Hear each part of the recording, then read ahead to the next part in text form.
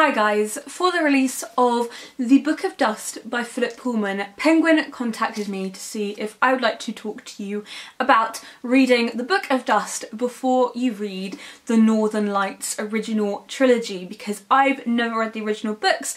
I'm a complete newbie when it comes to Philip Pullman's books, and I read The Book of Dust. So Penguin have sponsored this video very kindly, and today I'm going to talk to you about whether you can read The Book of Dust before you read the His Dark Materials trilogy. So the main reason that I never read the original trilogy, which starts with Northern Lights, then it is The Subtle Knife, and then The Amber Spyglass, is that when it was released I was -4 years old.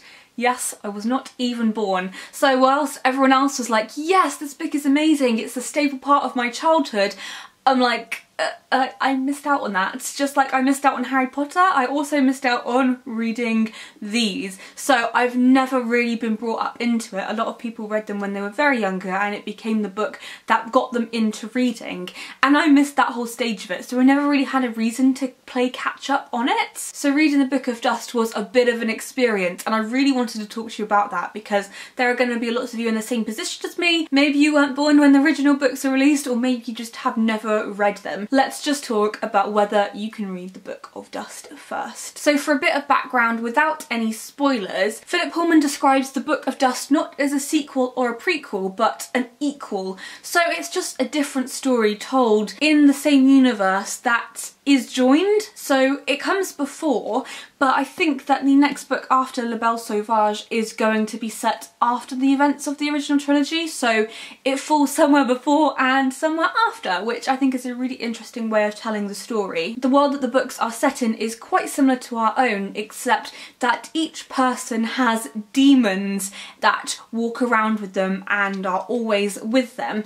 And as you read The Book of Dust, and as I was reading it for the first time with no prior knowledge, that was a bit confusing because you have the main character in this Malcolm, and then you have this creature, and I was a bit confused at first, but it's very easy to pick up on. You really get a sense of who the characters are from their demons, which are like manifestations of their soul. And for the children in this world, their demons change shape, but they then become fixed as they get older, which I thought was a really interesting thing and is a really nice metaphor for children changing as they grow up. And do we actually reach a point where we finish growing up and that's just who we are for the rest of our lives? I'm quite interested in that, and the questions raised about that from the book. I really liked The Book of Dust. I thought it was interesting, but I must say that I don't really get all the hype because I never grew up with the Northern Lights, the Golden Compass phenomenon. I just never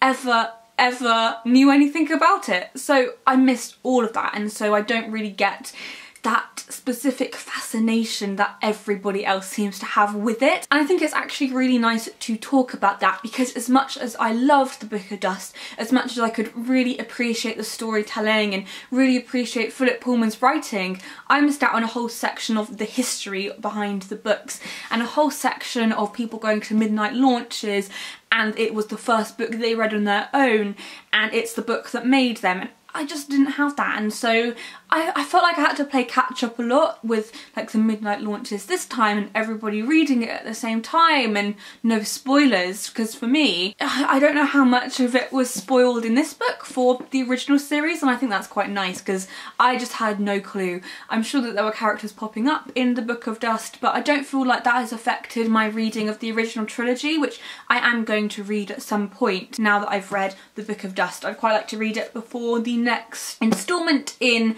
the Book of Dust trilogy comes out. I don't know when that'll be. I don't think there's an official release date yet, but I think that I'm gonna read the original trilogy and then I'll just be able to complete the whole story. But yes, I definitely did miss out on the history of reading behind it. There's years and years that people have been waiting for this book, but I think that I'm gonna look at that in a positive light. Like, I didn't need to wait for this book, I just read it. I had no expectations going into it, which was really good, so I couldn't be disappointed, and that was a really nice perspective to have. I definitely wouldn't be concerned if you are sitting watching this and thinking, I want to read the Book of Dust, but I really am going to miss out on a lot of the context because it's very easy to pick up on. And I found a really handy thing to do was to look at the wiki site for the original trilogy and then for this trilogy, which explains a lot of the magical side of it, like the demons, and you have to be very picky and very choosy at what you read because there could be spoilers, and I'm sure I might have glazed over a few but I've forgotten them now, so you do have to be careful because you might spoil some things that happen later on in the original books. But I thought that was a really great thing to do, to find out about what demons were, because at first I was like, are they just animals or are they people, are they separate?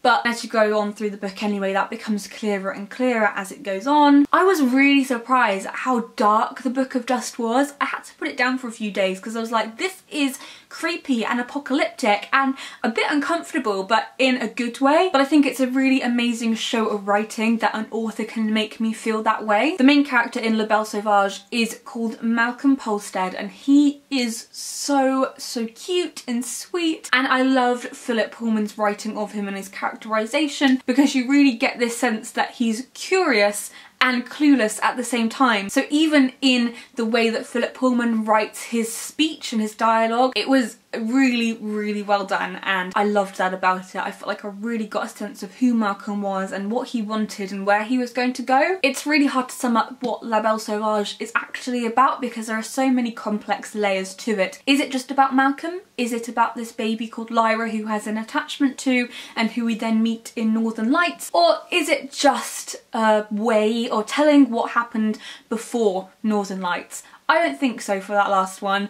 I think that it is a story in its own right, and that was really nice to read. I actually am so glad that I read La Belle Sauvage first. Some people might say, oh my gosh, why did you read it first? But I felt like it was a really nice way of starting my reading of the books. Having not had that already existing history, I got to witness people going to the launch events at midnight this time round. I got to hear them talking about it, these books that they loved, and I got to experience some of that magic for myself. I just want to be in that universe now. I mean, not completely because there's some horrible things going on, but I love the idea of having that demon, that manifestation of your soul that you can just be with forever. I love that. I would highly recommend reading La Belle Sauvage if you either haven't read the original trilogy or have and just haven't read this one yet. I feel like everyone who's already read the trilogy has read this one now, but there's still probably some of you who haven't. Do not be scared. Please do not be scared if you haven't read the original trilogy. I hadn't, and it's just made me even more excited to read the original trilogy than I was before. So either way, you're going to love this book and fall in love with this incredibly intricate world that Philip Pullman has created.